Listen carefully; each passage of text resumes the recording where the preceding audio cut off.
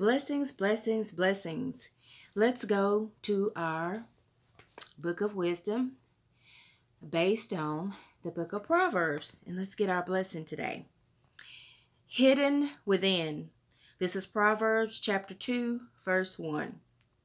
Hidden within. My child, will you treasure my wisdom?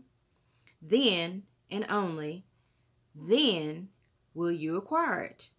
And only if you accept my advice and hide it within will you succeed.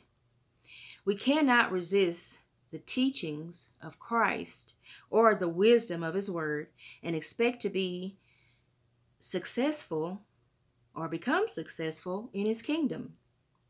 Though we may apply the wisdom of this world and find a modicum of success by its standard, that does nothing to reflect on our impact in or for the kingdom of Christ.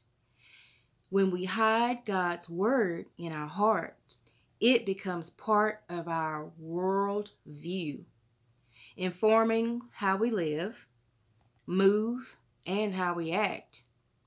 When we truly treasure something, then we do whatever we can to promote it, align with it, and find it. The mercy, kindness of God cannot be exaggerated. His justice is far superior to any we find in this world's systems.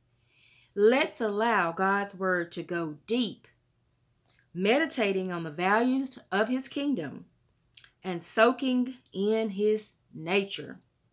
Our goal should be to live out a partnership with Christ, yielded to and moved by his love above all things. And this is the prayer. All-knowing one, I value your wisdom more than the wisdom of any other.